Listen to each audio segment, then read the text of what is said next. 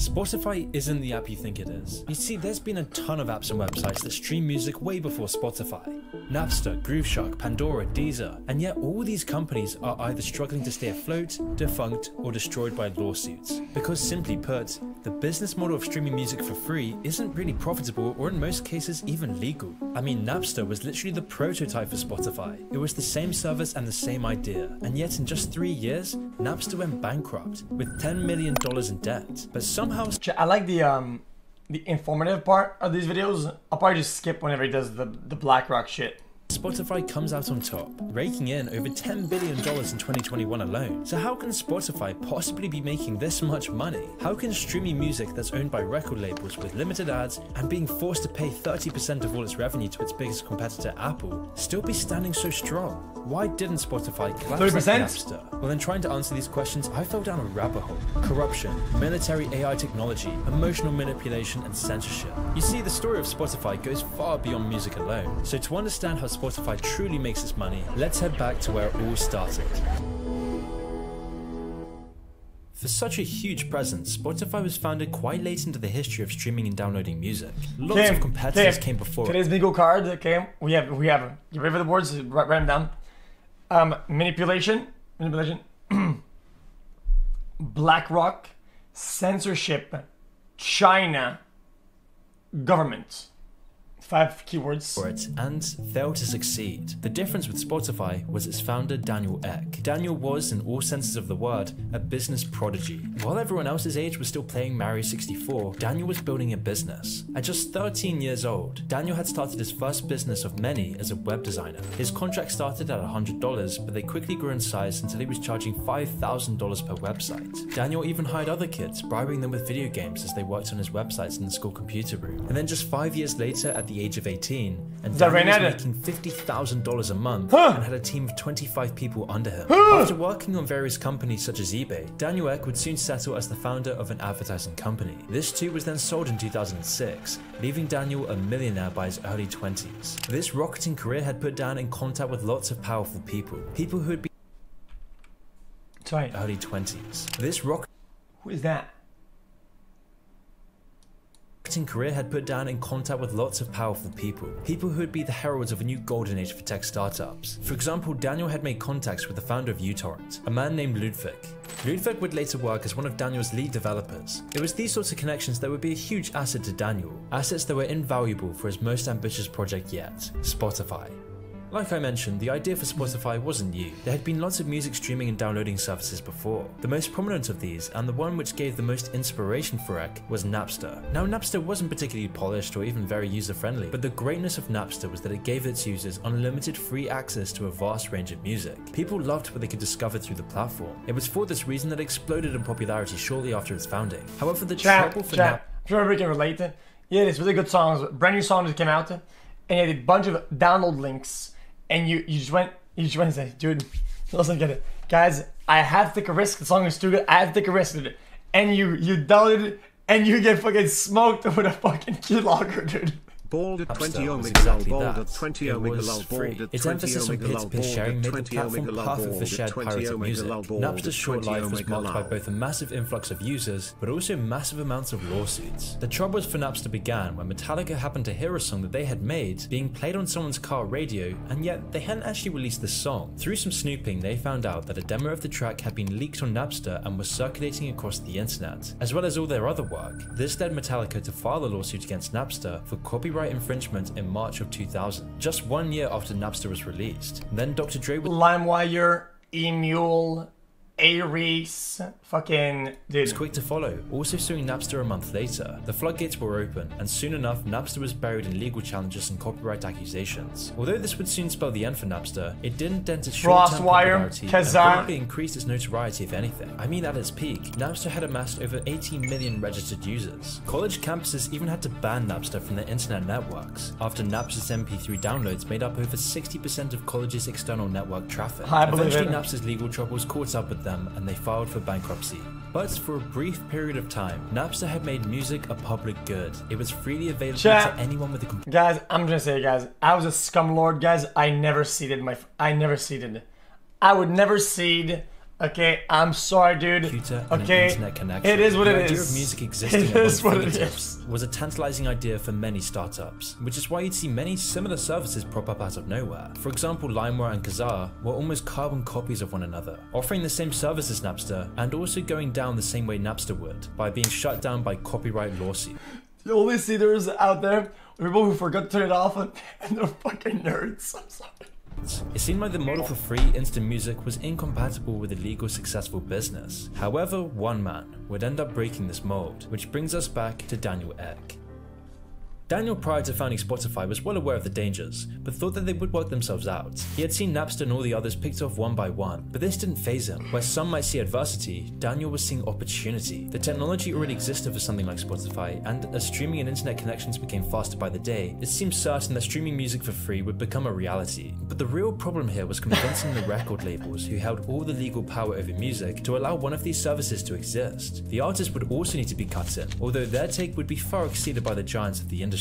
For Daniel though, these were the problems of the future. The only thing on his mind was the product. So by using the money he'd gained from his early years, as well as some angel investments from his good connections, and Daniel would place all his chips on Spotify. Back then, Spotify was using innovative technology that enabled the client to download songs in bite-sized chunks, rather than the whole songs or albums at one time, similar to how YouTube works. By designing the app in this way, Spotify reduced buffering substantially, and even enabled instant playback for songs on the app. That's in this way, insane. Spotify was already different from Napster, but it still paid homage in other ways. For example, Spotify's original catalogue of music was nearly completely pirated. Spotify hadn't even been released, so there was no way Daniel was going to convince the record labels to let him use a legit catalogue, which put Spotify dangerously close to Napster in the way it did business, although it still lacked peer-to-peer sharing. After months of demanding work from Daniel and a small team of developers, Spotify was released first as a beta test. The blood, sweat and tears the team had put into the app was Guys, I was more simple than that, chat. I would just go to YouTube, I would download MP3,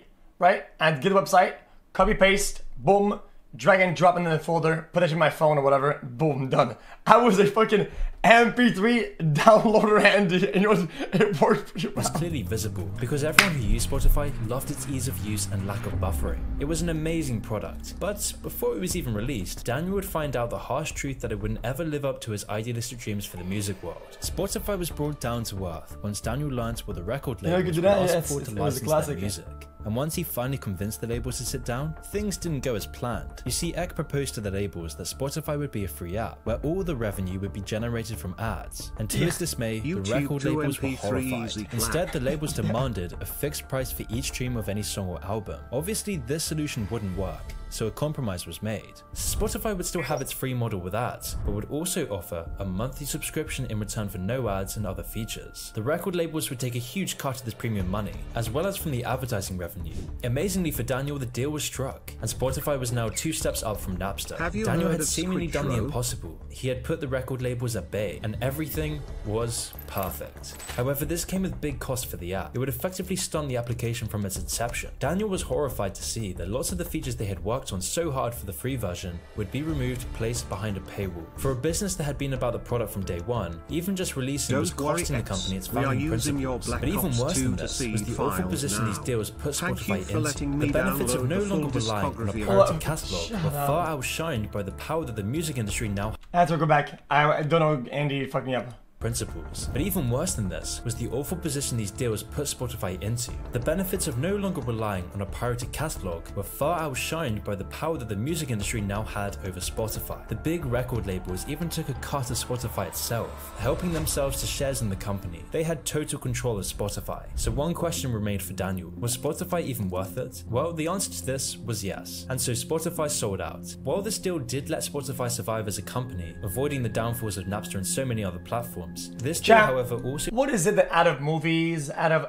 all entertainment, what is it that music executives are so fucking greedy and weird and crusty? What is it about music executives? What is it? changed the platform significantly. Record labels own so much of Spotify now. that they have implemented their own changes to the platform. One of these changes is based around playlists. Spotify puts a lot of emphasis on playlists. They're the front and center of the main page. The vast majority of these playlists are algorithmically derived. It's usually impossible to tell whether a human or robot chose the songs. But how does Spotify choose which songs to put in them? Well, the facts are that Spotify doesn't actually choose. The record labels choose. These playlists are a huge part of Spotify, and it's how most people around the world listen to their music. And yet these playlists are perfectly designed to promote a small group of popular artists which the music industry chooses. Each playlist only includes the music that these record labels want to promote, which leaves independent artists completely excluded from a huge part of the platform. This creation of music eventually became disastrous for small artists, as it makes it almost impossible for them to be seen by the public eye. However, this playlist problem is just a small part of the issue. There are numerous similar... How about I come across as bad here about this one? Because I hope other people don't nobody gets mad at this, okay? The reality is, their job isn't to promote small artists and make it discoverable for small artists to grow on their platform. Their goal is to deliver the product to the user, and the product who's more likely to be consumed and consumed again, to keep the user in the loop, not to give them some indie shit. I'm sorry, that is the business model. Be seen by the public eye. Not their job to promote indie music. Even though I agree, and I go indie music, I love that, and all power to them. Well, however, this playlist problem is just a small part of the issue. There are numerous similar systems all working to promote the record label's interests at the expense of a level playing field. From the browse system to the homepage to even the search function, Spotify has given the record labels the power to curate people's music. Not only does it directly cause a homogenized corporate musical landscape on the site, it also directly funnels listeners towards certain large record labels' music. This mechanism gives the labels an even larger share of the profits that they already get. Because record labels get shares in Spotify, part of the profits, lots of royalties from streams, and then direct curation of the platform. But what's left for the artists, for the people who actually make that's kind of dumb. On average, each stream gives an artist just $0.0033, an absolutely minuscule amount. This effectively means that you need a giant audience to make even small amounts of money from Spotify. I mean, most artists have to rely on constant touring to stay afloat, a prospect that was made even worse by the pandemic. And as the big record labels increase their control over Spotify, they're able to squeeze even more money from the platform. This money inevitably has to come from other groups' shares, with the artists taking the hardest hit to their bottom line. It's therefore no wonder that artists have shares, with the artists taking the hardest hit to their bottom line. It's therefore no wonder that artists have vocally protested and boycotted Spotify numerous times over its lifespan. Now, one of the most recent boycotts was done by Neil Young, and while yes, this had to do a lot with Joe Rogan and his naughty words, it was also about Spotify's business model and the minuscule amount of royalties being paid to artists. And Neil Young wasn't the first. From Taylor Swift to the Beatles, lots of huge artists have tried to resist Spotify's dominance over the music industry. And yet despite this, all the artists that tried to boycott Spotify are now back on the platform. Even Neil Young, who was protesting Spotify just months ago, has now quietly rejoined the platform. Unsatisfied with the power that Spotify's launch deal gave them, various giants of the music industry have used big mouth with no spine. It is what it is. Spotify's relative weakness. This has come in the form of mountains of legal challenges, not unlike those faced by Napster, and Spotify has only managed to weather the storm because of their insider status. For example, Wixom Music Publishing sued Spotify in 2018 for not infringing on the rights of no way. I have a spine. It's crooked, but I got a spine. Their artists. It's just artists such as it's all crooked. So this was only one record label, and they sued Spotify for $1.6 billion. Spotify settled for an undisclosed amount, which clearly shows how Spotify is at the mercy of these companies. And despite striking deals that are ludicrously lucrative for them, the record labels always want more. Of course, all these lawsuits are disguised as being for the artist's benefits. But then who are these mysterious people? Who are these greedy, ruthless companies demanding more and more? Well, to really understand the problem with Spotify, we need to have a closer look at who's pulling the strings. Oh no! See, back in 2015, Spotify sought to secure another $500 million of investments to delay going public, all because of the looming threats of lawsuits. Usually when companies do this, they refer themselves to a third party that can broker a deal with other investors. Spotify did this because they needed money. They desperately needed investors. And one of the main investors that would poison Spotify for years to come was Goldman Sachs.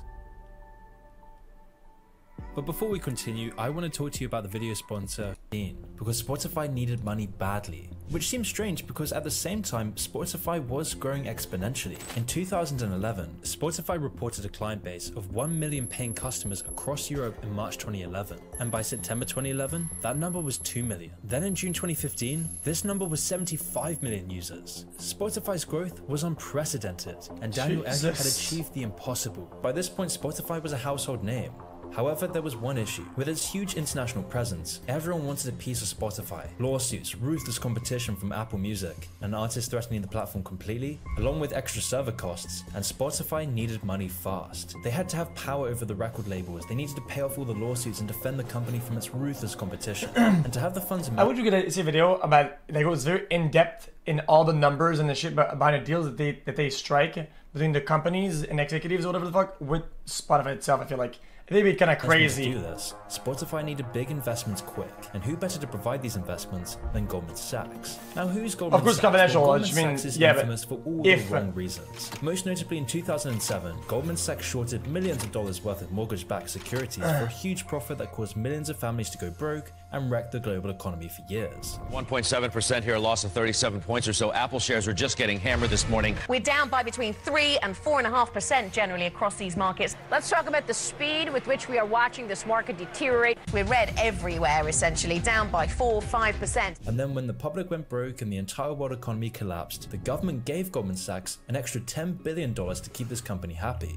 This was just one example of many that highlighted the insane power Goldman Sachs has over the world. But their power doesn't just extend to the US. Goldman Sachs is also credited with the destruction of the Greek government by masking the national debt the country had been accruing from 1998 to 2009.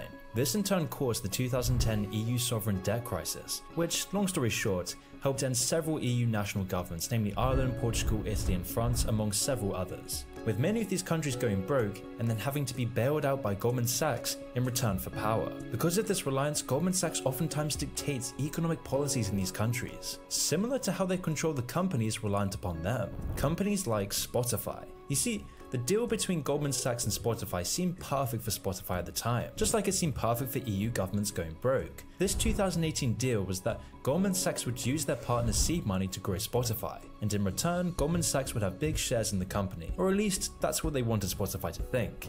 The true value for Goldman Sachs would later become more apparent in future years, but bear with me, we'll get onto that soon. Okay, so then who did Goldman Sachs pick to invest in Spotify? Well, naturally, more members of their banking aristocracy. Goldman Sachs offered to help Spotify secure $500 million in investments, with most of these investments coming from monopoly venture capital firms such as Technology Crossover Ventures, or TCV for short. For a long time, TCV and Goldman Sachs have Champ, if the company is rolling, anything is up and crazy, and they're making a lot of money through paying customers, it's not even a valuation that they can sell, right, to VCs or whatever, right? They have paying customers, right? Why are they going for VC money? I don't get that. Well, most of the time, people get VC money, whatever the fuck, right? Whenever the company has high valuations or whatever, and they're going great or whatever, and they need to grow the company, and it's not profitable, right? They're losing money and whatever the fuck. But this is what I don't understand about this. They're making money because it's already a paid service, and they're going hard. Why they need to liquidate? They're fucking. They make profit. How the fuck not? How not? $100 million in investments, with most of these investments coming from monopoly venture capital firms such as Technology Crossover Ventures, or TCV for short. For a long time, TCV and Goldman Sachs have worked hand in hand to control all of our societal media. It's why they work together to dominate the current online landscape. They have massive control over Airbnb, ByteDance, Facebook, Netflix, and Zillow. All of these companies are heavy. It's so dumb. Okay, they have big record levels to fucking pay or whatever the fuck, right? Motherfucking the companies, right? I don't get it. So these motherfuckers, the company are going, hey, give us the money. You have our music, but we can't pay for the servers. Who cares? Give my share. And so they have to get investor money to get the site afloat. You know, these motherfuckers are coming in and they're just yoinking all the juice. They're all the juice, and these guys getting paid for the servers, and they have to get VC. How does that make sense? heavily invested by these two. Okay, but what's the big deal? I mean, Goldman Sachs is responsible for international government collapse and the destruction of the American housing market, but we're talking about Spotify. Well, Goldman Sachs is seeking to capitalize on the streaming future of music. It's capitalism. Bitch, if you want to juice my nuts, man, pay for them, man. Pay for the sack if you want to fucking juice the nuts, man. It's that simple.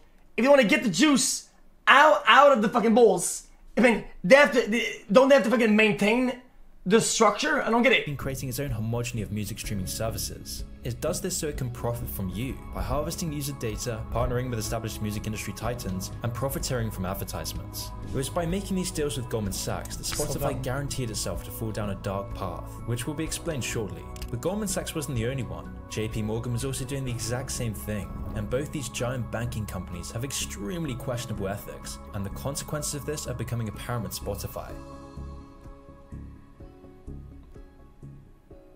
At first, the real main consequence was just from others knowing about Goldman Sachs' investment in the first place. Because once Spotify had received additional investment from investors, the record labels would then try to pocket more shares for themselves, despite Spotify still being unprofitable. While at the same time, musicians... why do people who do stocks, are dressed like they're going to the fucking moon? I never understood this, guys. People who go there and do the stocks in the morning have these suits with like sponsors. Look, USA staple, like they are fucking going to the moon. Bro, you're changing numbers on the computer, man. What the fuck is that, dude? Like, it's like some NASCAR driver, bro.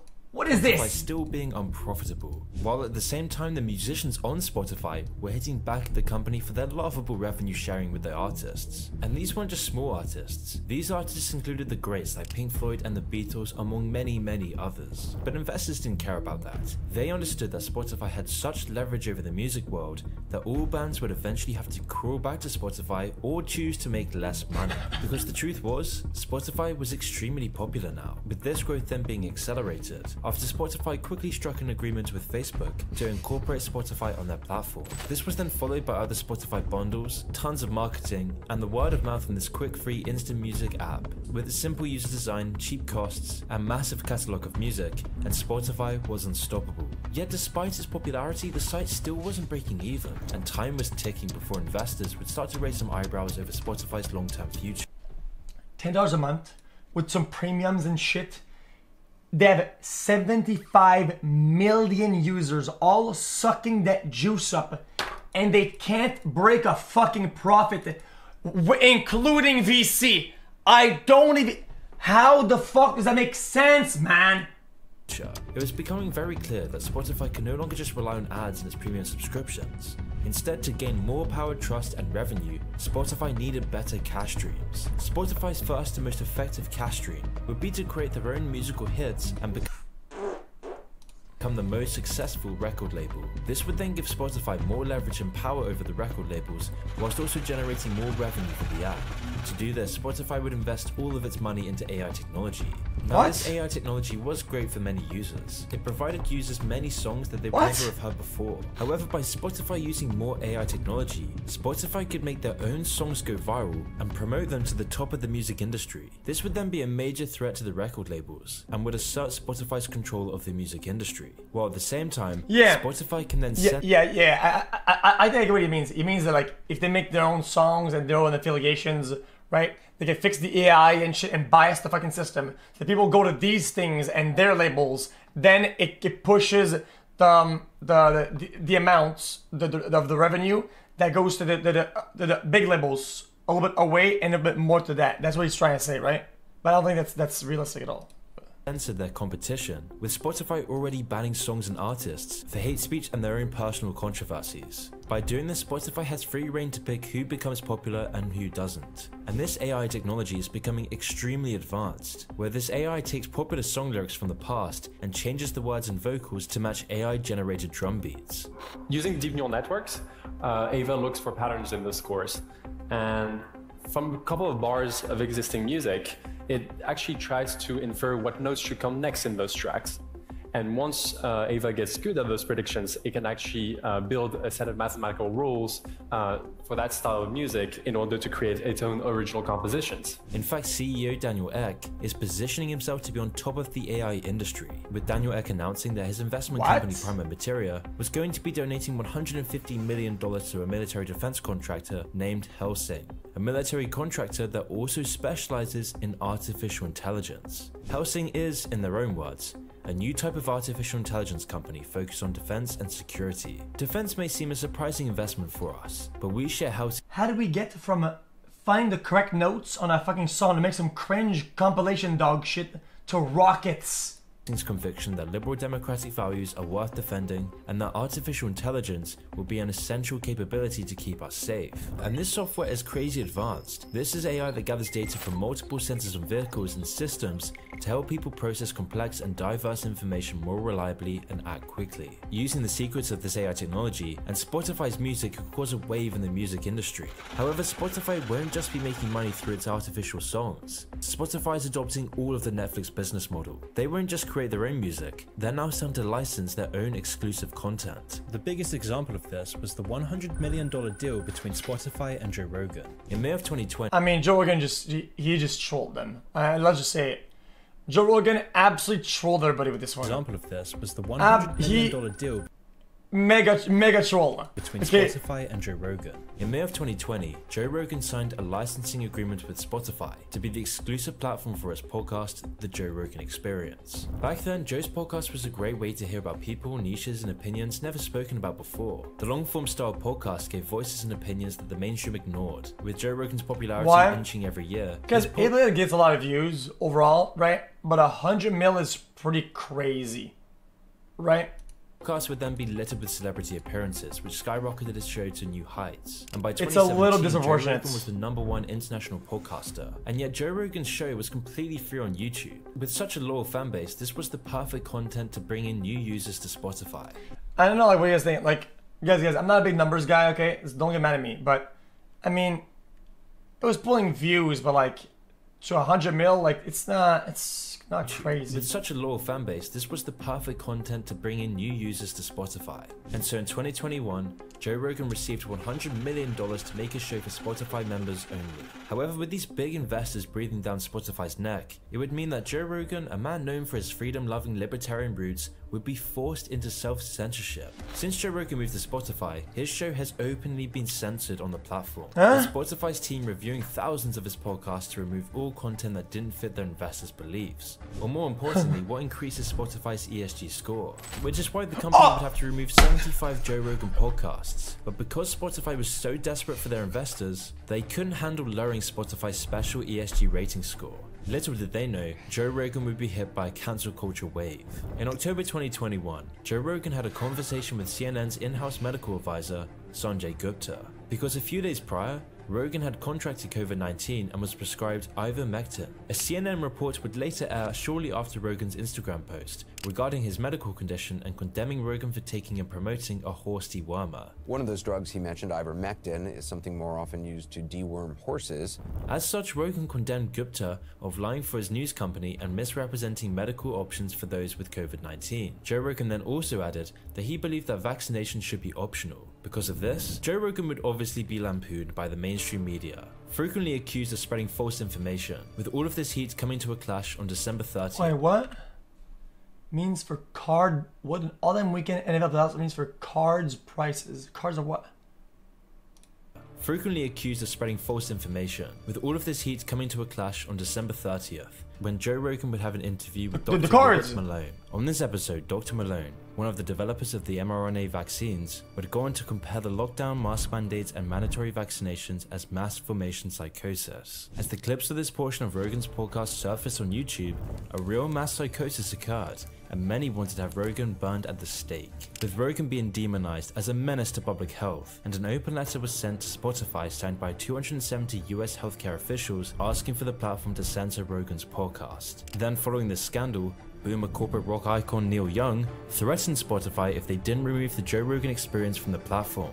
If they didn't remove his content, he would remove his music. And so in January 2022, he actually did, along with other boomer... Guys, who the fuck is that guy? And why would Spotify care that this guy is taking off his music? Artists such as Bruce Springsteen. Even though these artists would eventually crawl back, Spotify would go on to censor episodes and add content advisory panels to all content discussing these controversies. Yeah, it's like if there's a problem with Twitch. Fucking E-Rob, when the Twitch said, bro, fix this shit or I'm out, bro. Or I'm packing my bags. Right. Okay. Controversial topics. Or in other words, if Spotify actually did allow freedom of content on the platform, then investors would give Spotify a bad investment score, meaning that current and new investors would be more likely to pull out of Spotify and put Spotify on the verge of bankruptcy. But while licensing and making their own content was one way of making money, it still wasn't enough for Spotify to retain its dominance. Instead, the real money for Spotify came, like with all social media apps, from selling user data. We can see this in the book Spotify Teardown Inside the Black Box of Streaming Music. It was a book written by a group of 5 academics who spent years studying the service. Spotify, they argue, exists at the confluence of industries such as music, advertising technology, and finance, rather than just being an independent player with the potential to shape the future of the music business. In the book, they describe how by using your emotions, playlists, and in-app behavior, Spotify sells your emotional response data to advertisers, meaning the albums you listen to could very well be chosen to be a gateway for sales across other industries. And in order to keep harvesting this data, Spotify's AI algorithms work to addict you to the app for as long as possible. This is done through Discover Weekly, Release Radar, and Daily Mixes, which are all based on personal listening habits. You know what? This is done through Discover Weekly, Release Radar, and Daily Mixes. I think these are all good products though. Guys, I don't want to use about this because I feel like this gets good data for me, right? And then it's using it to enhance my experience. And if the consequence of that is I spend more time on the app, well, so fucking be it. I don't give a shit. It gives me a better product, which in turn makes me feel like I'm getting more out of the money that I spent on the app, whatever, right? So I'm happy. I don't really see a problem with that. Mixes, which are all based on personal listening habits, which self-reinforce the more you stay in your lane. Curated playlists they add tend to be happy because the more you listen to cheery, happy music, the more likely you are to remain listening on the app. And by listening more on the app, the more time they have to extract data. One last thing. Okay, chat, when I downloaded Spotify, okay, I used to listen to like EDM shit at the time, okay, and I used to like discover new music. So what I did is I listened to like 100 songs that I like a lot, and I liked them. After that, my Discovery Weekly was a fucking bomb. It was full of like underrated, unknown artists with like insane like drum and bass, future bass, fucking deep house, bunch of crazy shit. I was like, holy fuck, man, this is actually insane. And I ended up beginning a bunch off of it, man. And by trying to make money this way, it's fire. Spotify's business model has moved away from streaming and into data harvesting. So what sort of data is Spotify actually collecting from you? Well, just think about your first breakup. Do you remember the deep pain you felt? What did you do? Well, for a while, you may have listened to a few songs repeatedly to make yourself feel better and cope with your pain. And by doing this, you taught an algorithm and artificial intelligence something about how humans, namely yourself, manage your emotional trauma through music. From the minute you open the app, Spotify is tracking how you interact with it, from touches and taps to playlist creation to music discovery and artist curation. I disagree. This is how the app really makes its money. And all this behavior you're feeding the algorithm isn't the only thing it's tracking either. A quick foray into their privacy policy is chilling. Imagine all the conscious decisions you've made in the app to pick a song, and then combine that with the location data, social media contacts, speakers, and IP addresses, and Spotify starts to have a very clear picture of the global population's psyche. The way Spotify makes money is a sinister omen for our future society. A world where every emotion we feel, love, jealousy, hate, ambition, calmness, is all being fed Where's the problem in this? into a giant AI machine that cuts up and sells your emotions to the highest bidder. A world where media, music, and content creation is monopolized under the control of mega banks and their investors. And with the creeping rise of the metaverse and the changing technological landscape, it's almost a certainty that these things will be the new norm. However, it does seem that for Spotify to exist, for us to have any streaming service with an amazing array of music, Spotify has to ride the wave of this current societal trend. Perhaps the only way for big tech businesses to survive anymore is to capitulate to the demands of corporate overlords that leech the creativity of groundbreaking ideas. And if that's the case, I guess we can rejoice at the small victories. The victories of a big tech platform like Spotify keeping up, quote, controversial topics no matter the noise of the mob. But are we really at a point where we have to feel grateful for only minor censorship? Are we really at a point now where our emotions being sold into a giant AI-powered technology is worth it to give the big labels even more money? A world where everything we think, feel is monitored. That one goes so hard. And will this sort of behavior eventually bring a backlash against big tech? Hopefully this will be a new trend. A trend where we regain control of our emotions, impulses, freedom, and the Straight autonomy heat, of our man. brains.